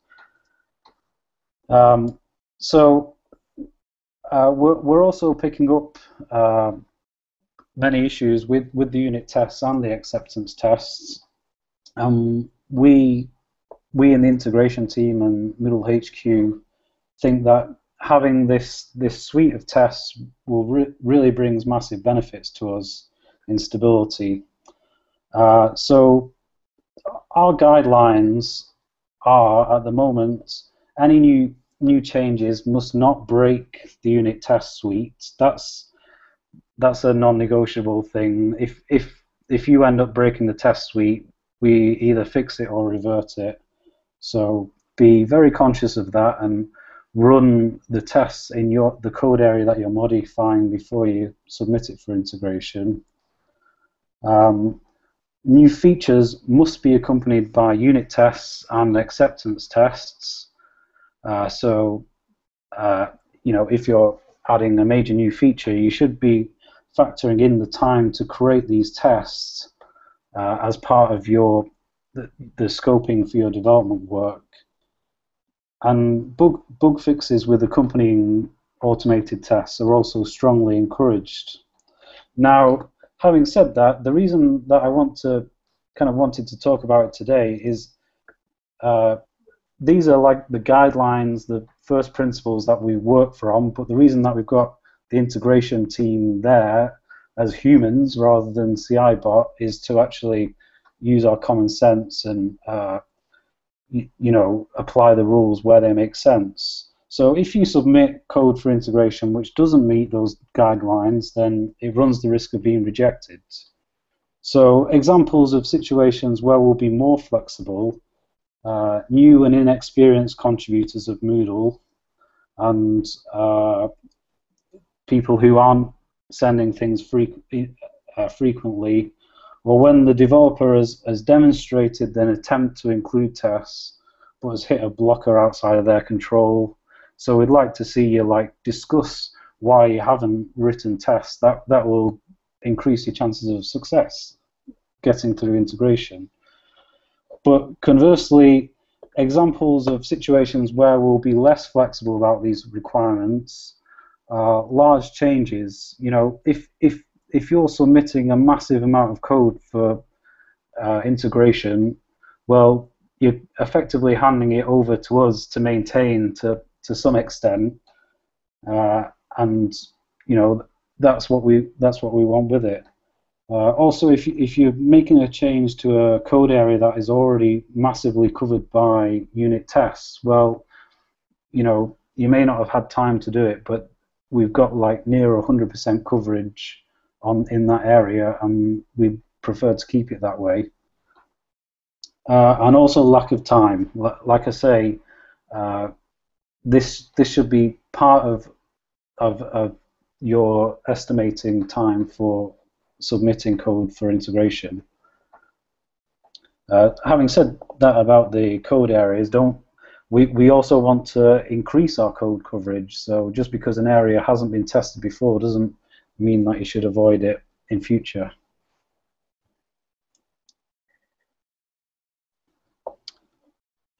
Just looking a bit at the chat logs. Well, I'll go on to the next item. BHATs. So point number 3 on my list of links is an update on some information on the browsers that BHAT works with. Recently, we've got BHAT working very stably on Firefox, Chrome, and Phantom.js, which is a headless WebKit-based browser which runs on the command line. And if you're integrating with automated scripts, it's sort of nicer because you don't have a browser window popping up. IE is also working, but not 100% of the time. There are weird edge cases, and Safari is kind of highly experimental. David would probably comment on what the status of that is. Actually, we're spending quite a lot of time getting, David's spending quite a lot of time on sort of stabilizing the support between all the browsers. It's, there's quite a lot of investment going into that. The next item on BHAT, which was to make you aware of a new feature that was added last week, I think, which is number 4 on my list of links. It's config BHAT _screenshots _path.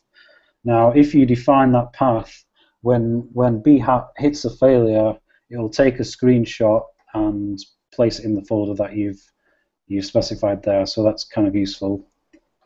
There's also recently PETA sort of really simplified the configuration for BHAT. That was so originally we thought that we made quite a lot of allowances to stop BHAT from being used in production environments, and kind of there were quite a lot of switches to enable BHAT in your config.php file. Now all you need to define is a BHAT www root, which has to be different from your normal www root.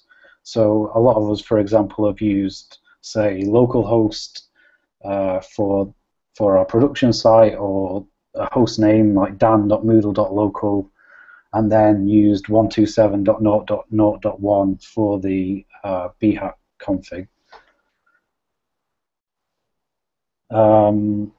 Final item on BHAT is that there's some work going on to allow see if I can say the word, allow us to parallelize the running of BHAT runs, because as I say, there's 10,000 steps at the moment. It takes quite a long time to run, although it's quicker than me typing those myself.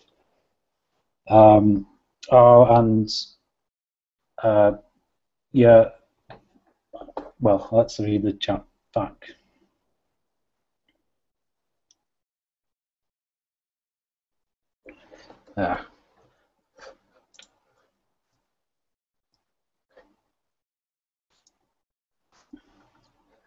It's not overnight, Tim. we're running it multiple times a day. We don't have to. Doesn't always have to be overnight. Yeah, next one. So just some other bits and pieces that I thought I would highlight. The backporting policy, that's point number 5 on my list of links. The general policy is bug fixes should get backported into all stable branches. So for example, at the moment, your bug fix would go into master Moodle 2.7. Sorry, that's Moodle 2.7. Moodle 2.6.2 and Moodle 2.5 point whatever the latest release is there. There are a few cases that we've kind of particularly identified. PHP docs only issues. So if you want to fix PHP docs or add PHP docs, we'll accept fixes for all the branches. But if you're adding new doc blocks, we request them on master only. The main reason is to reduce the risk of conflicts. And with testing, so for example, adding unit tests or adding features to the testing frameworks, we try and backport those as far as possible without being too risky. So we're a little bit more accepting of like improvements to the testing frameworks for the benefit of increased unit testing and that kind of thing.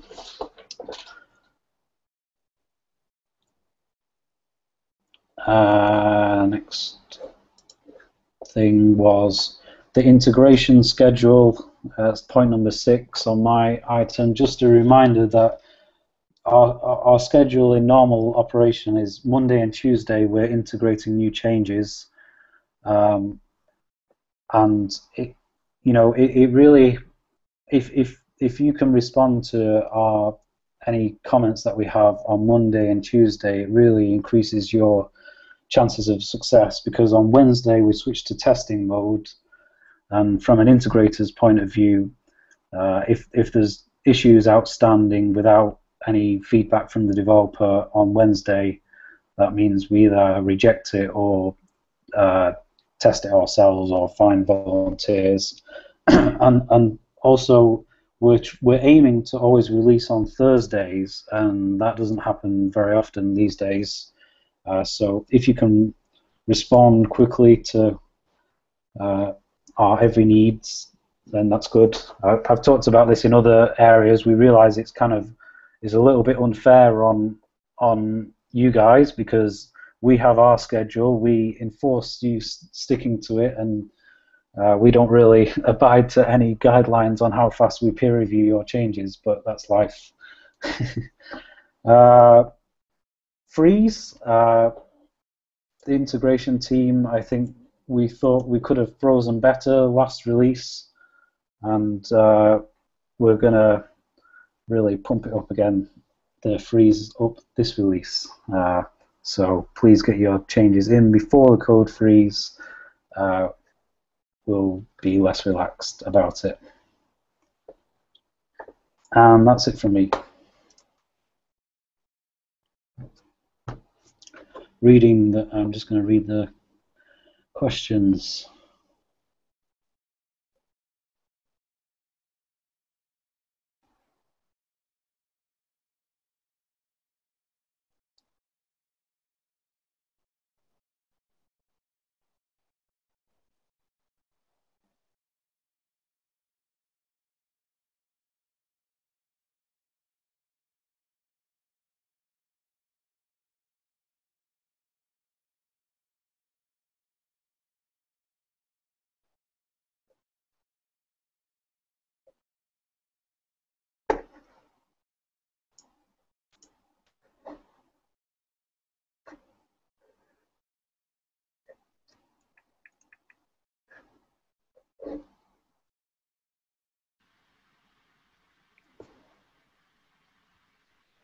Thanks, Dan. I don't think there's any other unanswered questions.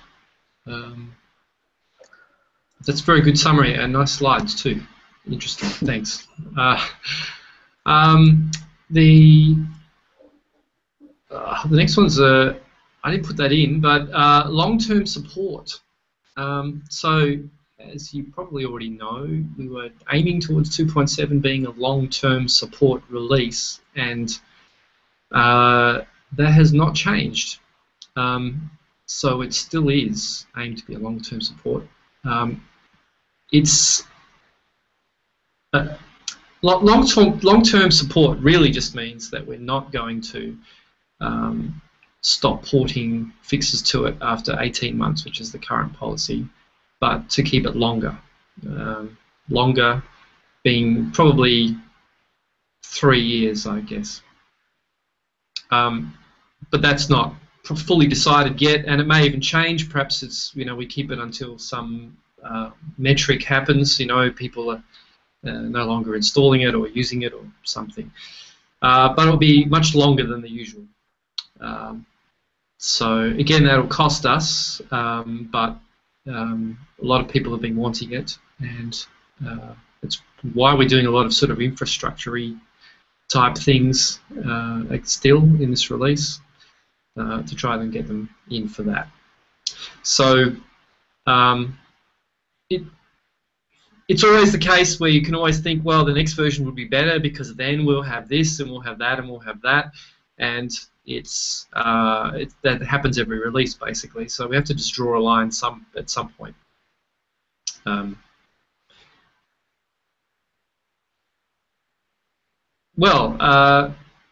No, because we want infrastructure changes so that people can build a plugins ecosystem on top of those infrastructure changes, and we don't want people stuck in the dark ages for years, like 1.9. So,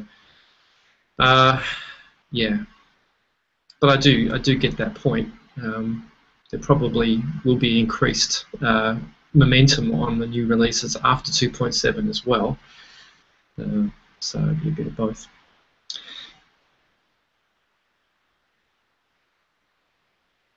So yeah, so currently just answering the question there from Eric is, will the LTS version need backports for bugs? That's the idea, is that the devs will be required to backport bug fixes to that version for some years, which is a pain in the butt, but needs to be done. I mean, a lot of people want to stabilize on that release to do big projects, lots of things. They don't want to be updating very often. You know what a long-term support release is. So, yeah, we're going to have some sort of policy. I don't think we've decided yet what that policy will be. I don't think all the bugs are going to be possible. But right now we have the policy that all bug fixes are supposed to go back for the last 2 releases before the current one, so 3 releases total for the 18 months. And not all bugs are actually being backported because some of them are too difficult or for whatever reason. So it's a bit of a judgment call. But in general, that's what we're trying to always do, backport. Yeah, security stuff obviously very important, but I would say even any data loss has to happen. If there are usability problems that are being fixed in current versions and it's not too hard to backport them, then we should backport them.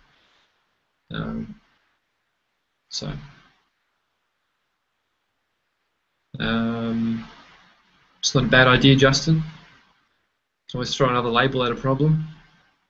But it's not a huge difference from our current policy. It's just adding one version to that that's not going to time out. Yeah, I did say it would be at least 3 years. I think 3 years is probably what people would really be asking for. Any longer than that, we'll decide when we get there, but that's way off. Okay, so moving on. The next question. Well, there's some questions at the bottom, but and I don't know how much we can answer this. But Michael, maybe you want to just take this. Are you still there? Yeah. About a better solution. We really need. This solution's a bit odd, with its lag and all. Sort of works. But Dan, Michael. So we're running them every 3 months now, and I guess the involvement is increasing, which is great. we're also trying to involve people outside as well, and have the focus shift for each meeting. The sort of solutions that we've used in the past, we tried Big Blue Button, and that was okay. It was able to cater for a large group of people, which was good.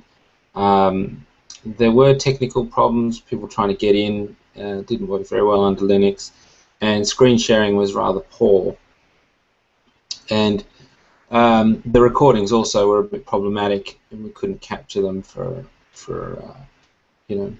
long-term records of what was going on. These Hangouts with streaming the video through YouTube, it seems to be working a bit more solidly, but then there are other limitations. For example, we can only have 10 or up to 10 people able to speak in the meeting, so we have to be selective about that. And so the rest of the people are viewing it through YouTube, and there is a delay. For those people, a bit of a lag, so they're a few minutes behind when they actually see what's going on live. So I guess what I'm asking is, are there solutions that other people have come across that could be, up for consideration for these meetings? Things that are being used elsewhere that you like, we could try.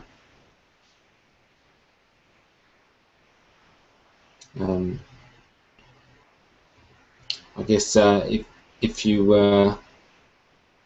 have suggestions, please type them in the dev chat, and or comment on the actual developer meeting wiki page, at some stage in the future, or send your suggestions to me directly.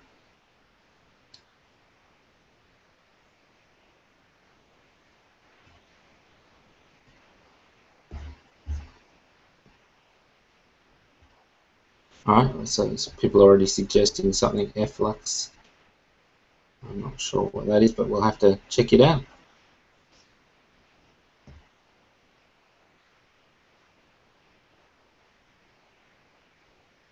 I haven't tried GoToMeeting. I mean, it would also have to be able to be used without any specific software requirements, and it'd have to be cross-platform, obviously.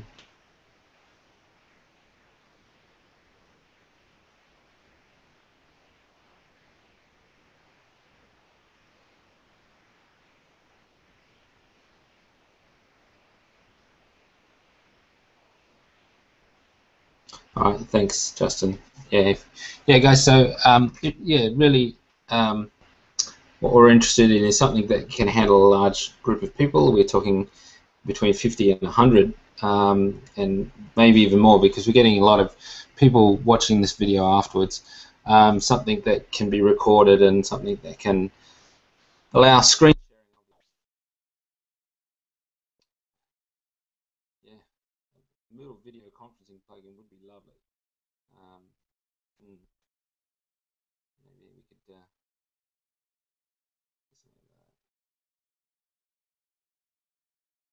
we don't necessarily have to stream out to YouTube if we have something that more people can participate in. Have I gone quiet for you, Dan?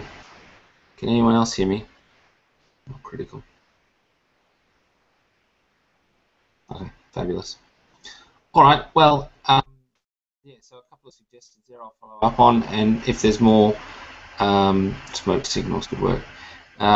Yeah, please keep going, suggesting things. All right, there were some questions at the bottom of the agenda. Should we go through these one at a time? Martin, did you want to read through those?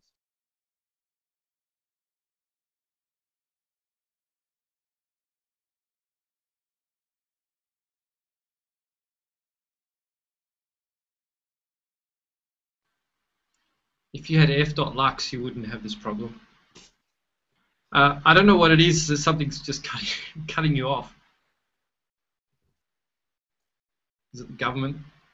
Blame the government. Damn government. Yeah, well, the NSA are better than that, I would think. Anyway, so thanks. Well, I think we covered that pretty much. So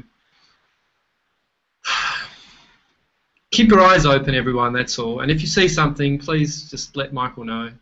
And ideally, if we could have open source, I would love it. A Big Blue Button maybe just needs a bit of work to help it. It's so close. I actually think its interface is perfect. It's just the quality is not quite hanging in there. Okay, those last questions on the list. Let me share this, which I haven't really looked at.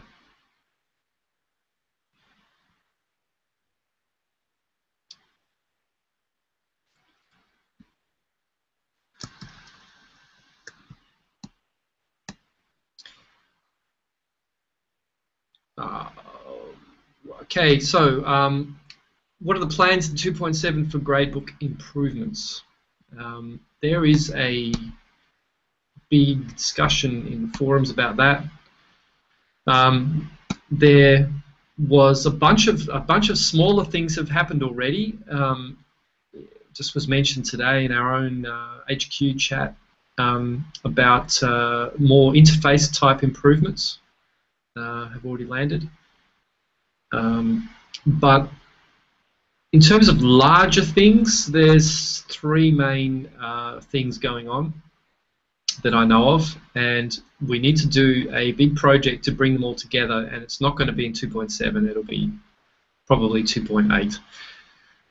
So the three things that are happening are, one, there is a project among a bunch of universities in Australia who are looking at gradebook stuff with NetSpot, and they came up with a load of improvements that they're going to develop and throw back towards core. Most of them are all plug-in type things, and they're non-controversial, quite nice interface fixes, but fairly light, more interface stuff. The second group is Louisiana State University, obviously in the USA, and Robert Russo, and over the years he's been hacking away at Gradebook and has come up with lots of interface fixes and changes and stuff that a lot of people are already using in production and is quite well regarded. So there is all that. It's not clear yet how much of that works for people outside the US. It's not clear how good the code is in terms of unit tests and all the things for integration. So there's that. And the third one is that PETA finally put to paper, or rather in the chat, some ideas for the gradebook, which are much more core type things, a bit of a refactor of stuff. And if you're interested in that, then I suggest you go and read it. There is a Moodle, there is a tracker issue 25423, but this is the page in the Moodle docs that's covering it. So have a read about that. It's too much to summarize it all now, but all of those things kind of we're going to have to take all together, I think, and have a big gradebook project at some point soon, because it's getting urgent, but it's not going to be in this release at all. I'll just check the chat in case I missed something. Tim, do they have an epic for it in the tracker?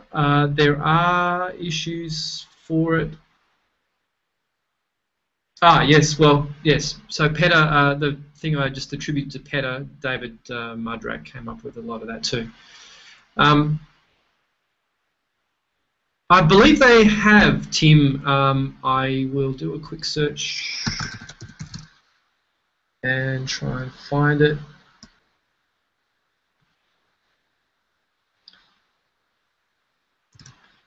So here is the here's the chat in the Moodle forums,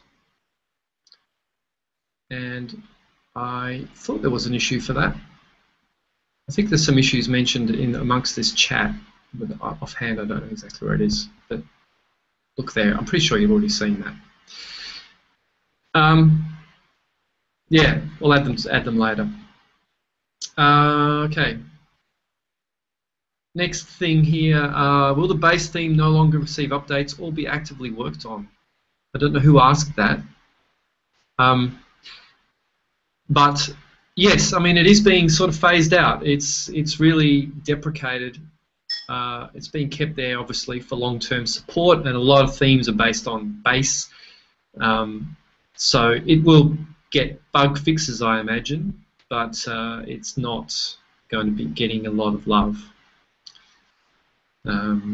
as we're moving to Bootstrap for the new main framework. At some point, base might go away in some future version. That's not clear when that will be. When I say go away, it might become an option or optional install or something, but there's no harm in keeping it.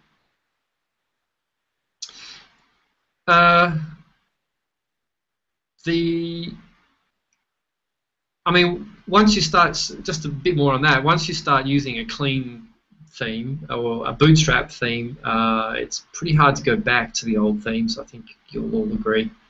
So it really is the way for the future. Any more changes to the event system? I think Raj pretty much covered that. Maybe someone wants to want to cut in there from HQ.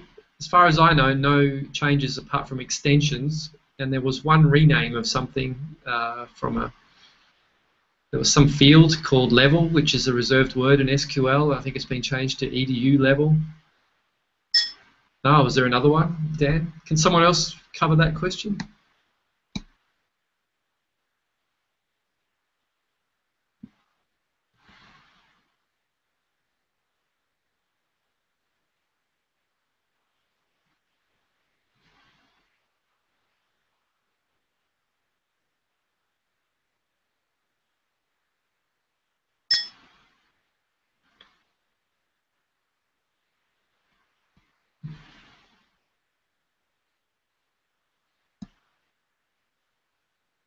So no one's going to cover the question. All right. Well, I think I must have answered it. So there was someone in the chat said there was one other small change, but there's no other major changes expected. The event system is pretty much was set in stone in 2.6, and it's just a matter of extending it. What's the next page? Global search. Now that's an interesting one. I put that.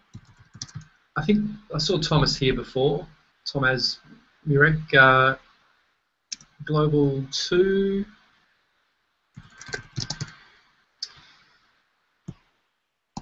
Let me just add that to this window I'm sharing. So this is the issue for that, and the code has been written, and it has now been in the backlog, now put in the backlog of the back-end team for review, because, well, it needs to be reviewed. I haven't, personally, I have no idea about the code at all, and I haven't even seen it running yet, so quite keen to play with it. There's a demo there. It looks like it's really made a lot of progress, so I'm pretty happy to see that.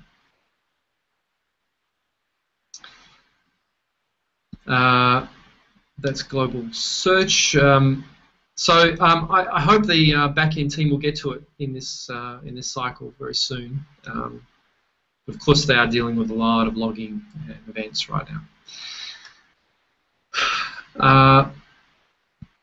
And that's it for the list. I saw a question a bit further up here from Sam about namespaces.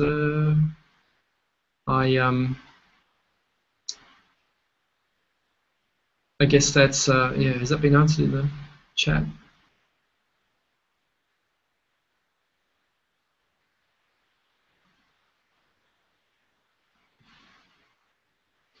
This is going to be really weird because I'm reading off chat and responding, and it's really out of sync. So I don't know. Hopefully, it'll make sense in the end. Tim's saying there is no mention of the events changes in the 2.6 release notes. I find that hard to believe.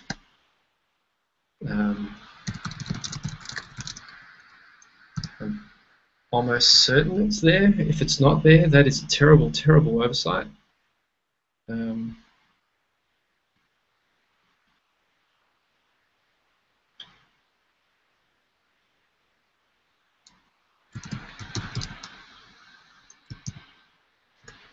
Well, the second one, there's a new events infrastructure. True, it could be a lot clearer than it is. But it is at least there. Yeah, no, agreed, that probably should have been more highlighted.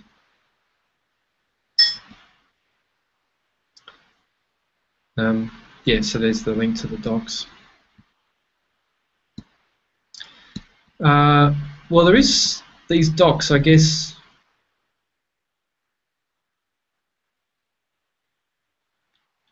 There is a section here on migration, but is it covered? Not really. No, it probably should be. A Moodle site bug would be great, Tim. Thank you. Yes. No, it should be. It should be right there on the front page, Moodle Dev Docs page.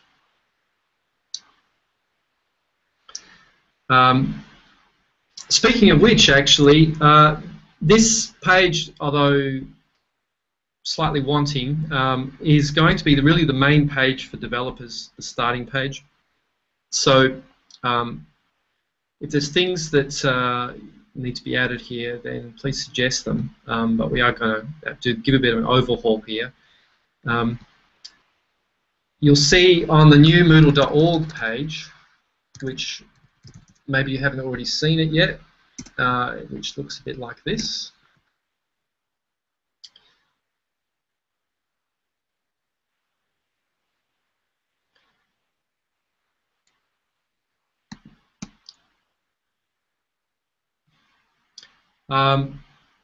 So the new Moodle.org homepage has a bunch of things and links, and has some forum stuff being surfaced out to the front page.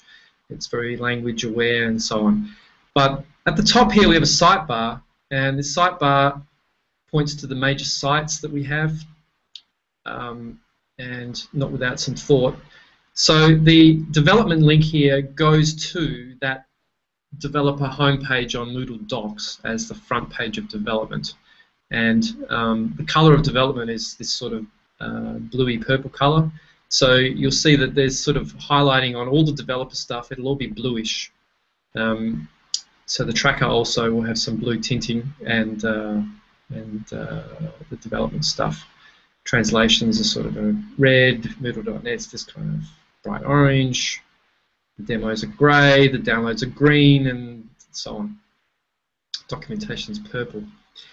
So yeah, everything's going to be a bit color-coded. So all our developer stuff will be this nice sort of a bluey color, and it will be pretty nifty. But in case you, maybe you hadn't seen the new page yet, it's still being not quite ready for production, but soon we hope.